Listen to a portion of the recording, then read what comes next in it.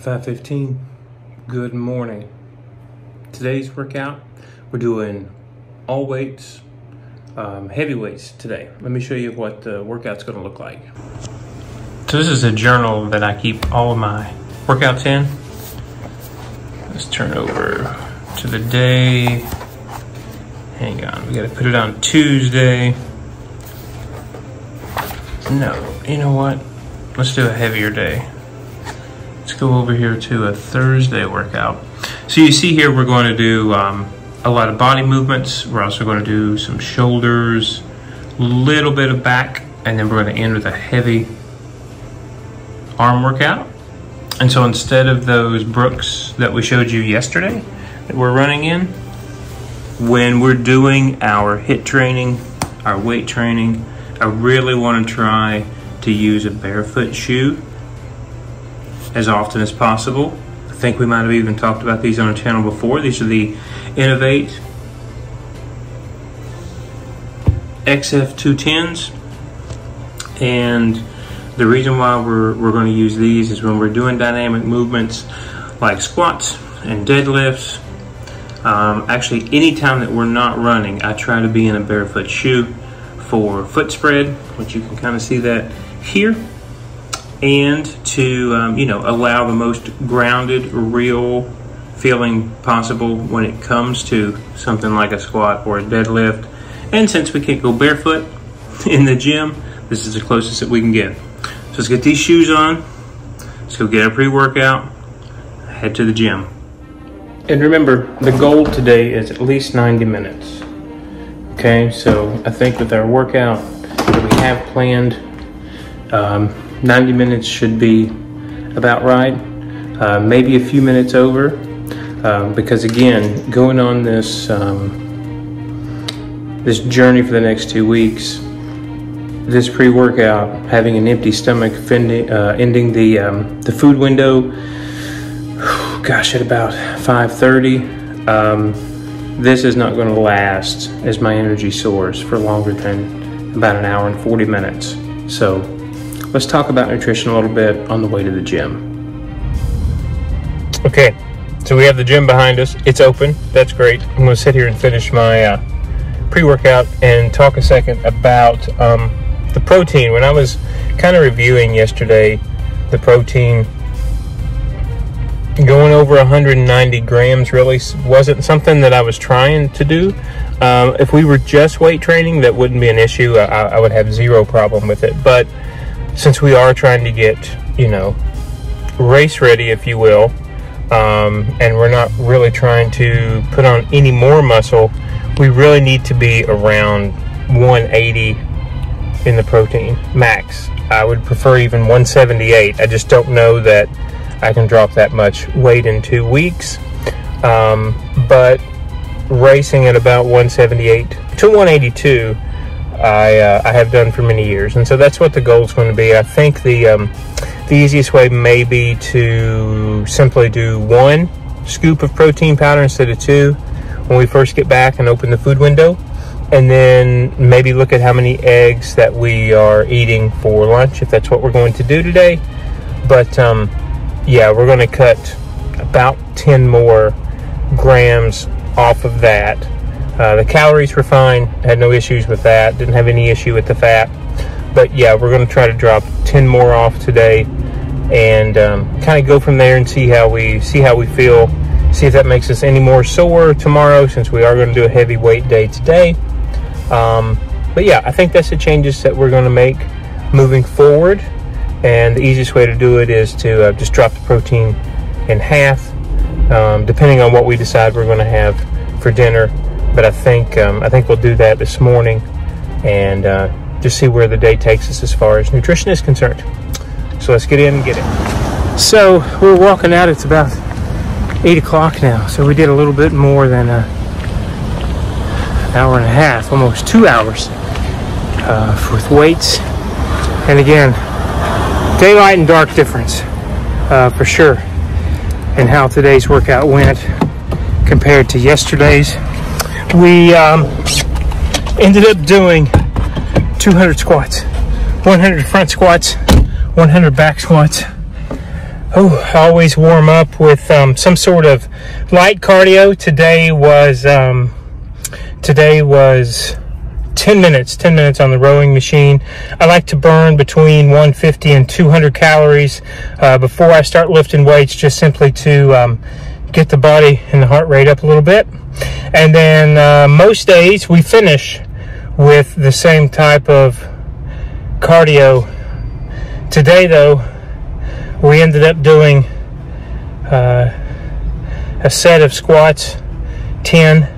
So we did 20 sets of 10. And after each set of 10, we would do a round robin of different weight bearing exercises. So we actually didn't finish with any cardio, because that was the cardio. I'm still out of breath. But yeah, daylight and dark, difference in the experience yesterday and the experience today. Sun's coming up. It's going to be a hot one today. I think we broke this cold spell down here.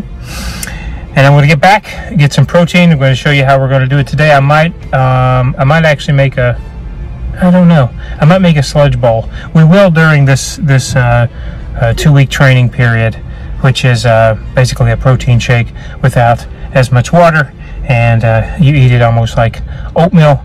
But yeah, I'm not sure. We're going to get back.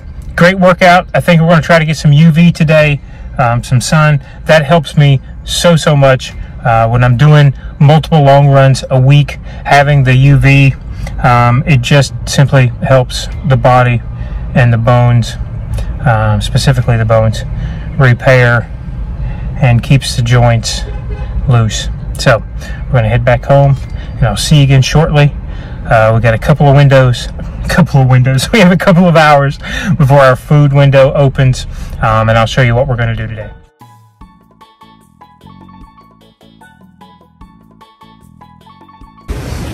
Okay, 2 hours in the sun. Julie and I are headed back home. I think I am going to make that protein sludge bowl that I told you about, because it's a little after 10:30 now, and we'll actually be starting our food window. So let's get back and I'll show you how to make that. All right, here's what we got. Very simple. And this is going to be the recipe for this type of consistency. Okay, so you're looking for something like just on the other side of a thick pudding. Again, 2 scoops. We decided to do 2 scoops of protein powder today. You guys have seen me use the super creamer in tea before. I actually use this today as my liquid rather than water. We're going to use 3 tablespoons of that. That's going to give us, it's just 2 ingredients, that's going to give us this consistency. And then we're actually going to top with a little bit of organic cinnamon powder. And that's going to be our little treat. Once again, I'll get sick of saying this, but we're going to put the nutrition on the screen. It is 10:41, and we're breaking our fast. We are on repeat today. So dinner again is going to be our, trying to get the receipt up, our double bacon quarter pounder with cheese, no bun, 4 of those. So another pound of ground beef. That's going to be our main meal today. Let's take it back and enjoy. So we did not eat the burgers when we got back. I have not been hungry. We actually got those for lunch. I got those around noon. So I'm actually just now nuking them.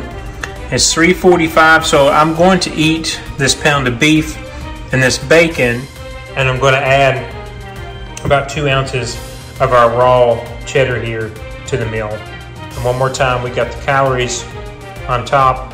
So I'm not sure after this meal what we're going to do. I don't know how much I want to eat. I know I have a kombucha left, but we're going to eat this and again try to close the window no later than 5:30. So I don't know. I might have one more snack. I do have some beef jerky in there. I might have some beef jerky. It's just going to depend for whatever reason. Yeah, my appetite has just not been crazy. It's been really well balanced. That is one of the advantages, I want to tell you that, of eating that sludge bowl.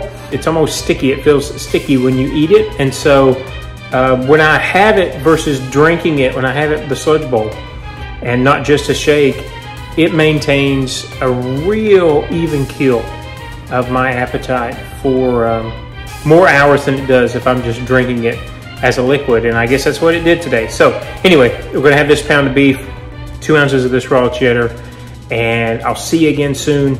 Talk about if we have another meal or how we're gonna end the food window today. Last meal of the day. I am not gonna get in my protein without it, but I also don't want to go as high as we did yesterday. We talked about this morning. So there is a minimum of 20 grams that I want to eat to get to 178 grams of protein for the day. This is going to be another 140 calories. You can see there, 1 carb and 24 grams.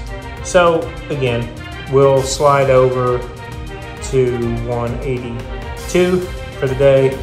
I'm not going to put these on the screen because it is very apparent there.